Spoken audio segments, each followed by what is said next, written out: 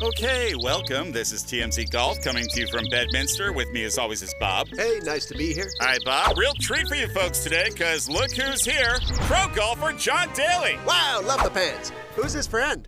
Donald Trump went golfing with John Daly. John Daly's a huge supporter. He loves Donald Trump. I talked to John about this. Is he a good golfer? He can hit it, you know. I need to work on his chipping and putting a little bit, but... Better chips, firmer putts. Got it. They played some other people, including Rudy Giuliani's son. Trump and Daly won the match. They were on Twitter showing each other love. Yeah, Daly said, "One of the greatest days of my life." And Trump responded, "Thank you, John. You are a special guy." And then Daly said, "I'm proud to be an American."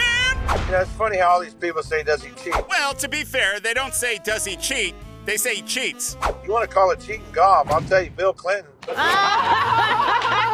That's what he said. So Donald Trump came on the golf course with Rudy Giuliani's son and then the professional golfer and said, you know what? I'll team up with a professional golfer. And oh my God, they won. Well, that's kind of cheating right there. Why can't John Daly play on his own? When you have 4 friends together, you team up 2 and 2. I know how golf works when you're playing with teams. Okay, calm down, because we're missing the bigger question. Donald Trump and John Daly, who'd you rather? That's a good one. I'm going Trump. Wait, I wasn't asking you, but I'm glad you chimed in.